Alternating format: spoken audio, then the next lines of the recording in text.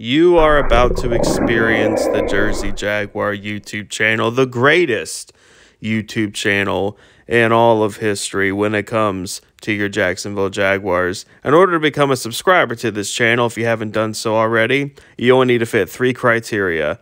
First, you must love the Jacksonville Jaguars. Second, you must hate, better yet even despise, the Tennessee Titans. And third, and most importantly, you must know in your heart with everything you have that Shad Khan is a complete and total buffoon. If you fit those 3 criteria, hit that subscribe button, join me on this YouTube journey, and I promise you, you will not be disappointed. Sit back, relax, and listen to the best Jaguar insight on the YouTube platform.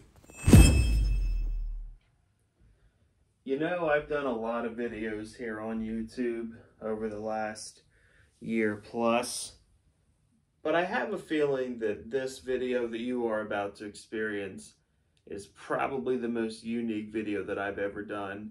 It's a very special video, and that is because for the first time, I actually have a guest on my channel. And it's a very special guest, one that I think a lot of you out there will appreciate. Jags fans, I had to pull a lot of strings, had to make the right calls, okay? Be on the know, be on the inside a little bit. But I got it done. It's here, it's happening.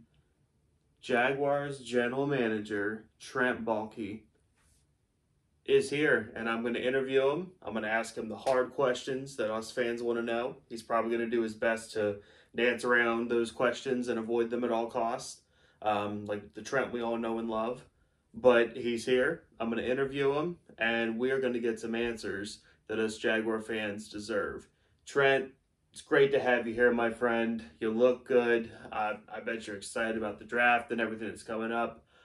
If you don't mind me asking, Trent, is that a Josh Lambo jersey that you're wearing? Well, you know, Jersey Jaguar, I'm just really excited to be on your channel. I really appreciate you having me on here. I hope that you don't mind. I did bring Shad. Shad is here.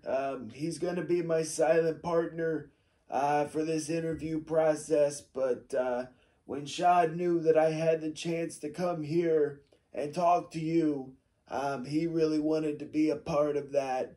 So Shad is here to be my silent partner, as I stated before. In all of his glory, Shad is here. And yes, this is a Josh Lambo jersey. Any player that can take part in assisting the firing of a head coach is the kind of player that I admire greatly. Well, I didn't know Shad was coming, but I'm glad Shad's here. Even though he's going to be your silent partner, I think it's appropriate that he actually sits in, at least for the grilling that I am prepared to give you.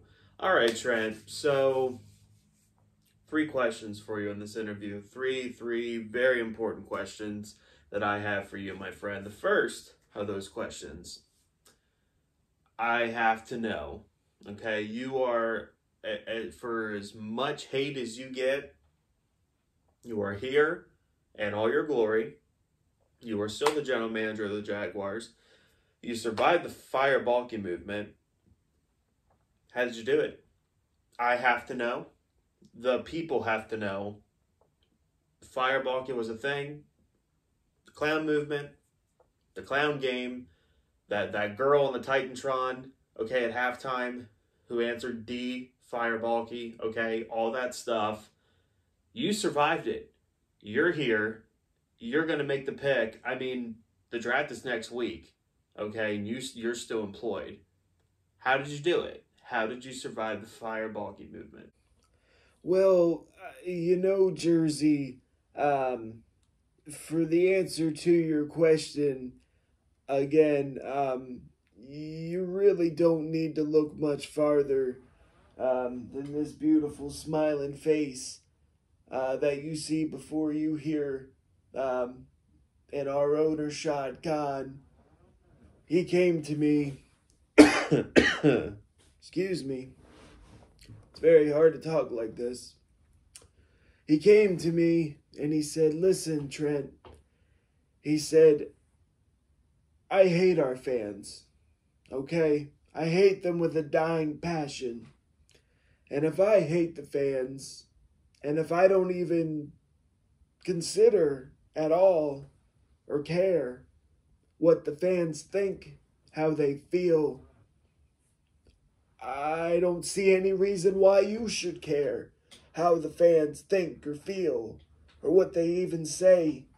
When the whole Fire Baalke movement thing came about, Shad, he said to me, listen, your job is safe.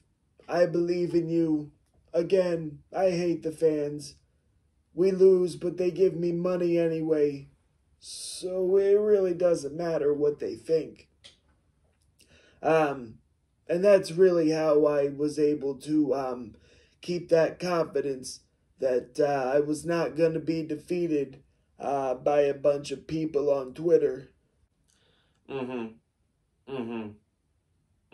Yeah, I always kind of figured that was the case, but, you know, nice to hear it directly from your mouth. All right, Trent. Got another question for you, my friend. Question number 2.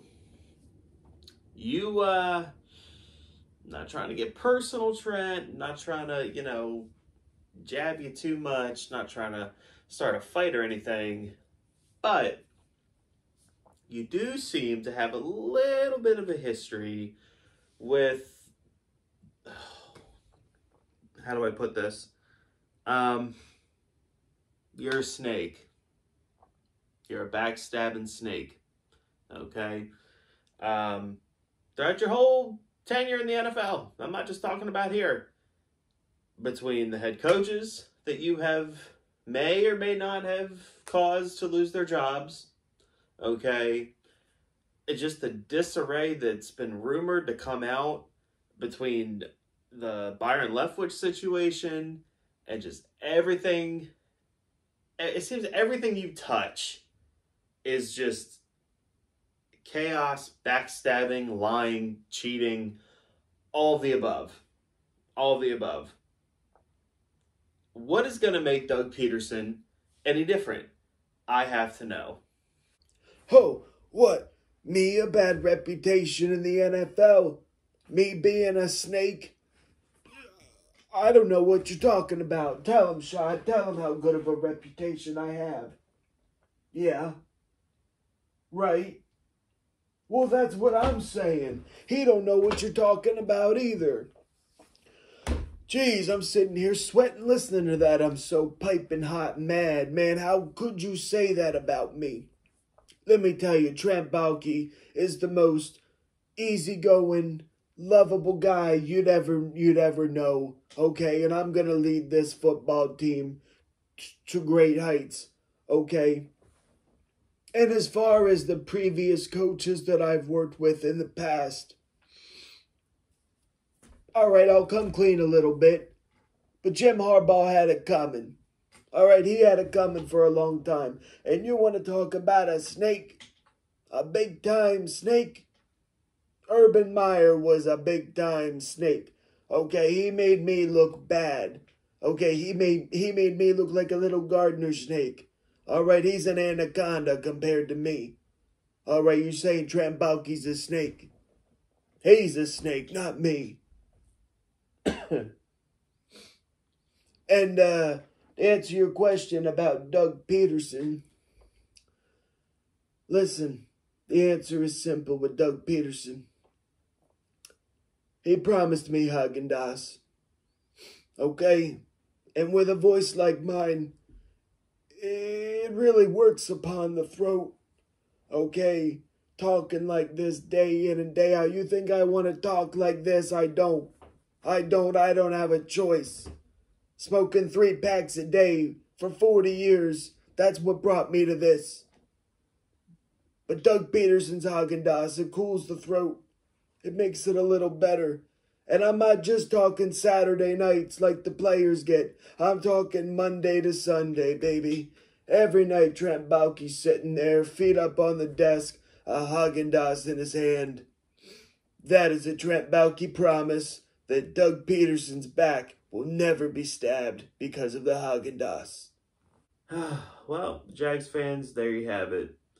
The fate of this organization is dependent on Haagen-Dazs ice cream. You heard it here first. You know, just a quick side note before we move on in this interview. Last question. So we're talking about relationships. The relationship between the two of you seems to remind me of, you ever watch Disney movies? Trent, you're a big Disney guy. You ever seen Aladdin? You know, Jafar and the Sultan? The relationship dynamic that's going on there? That's kind of what I'm seeing there. I'm just going to throw that out there to you. Take it as you will. Last question for you, Trent. And then I'm going to get you out of here because talking to you is just exhausting. The draft is just in a few days. It's actually within a week from now.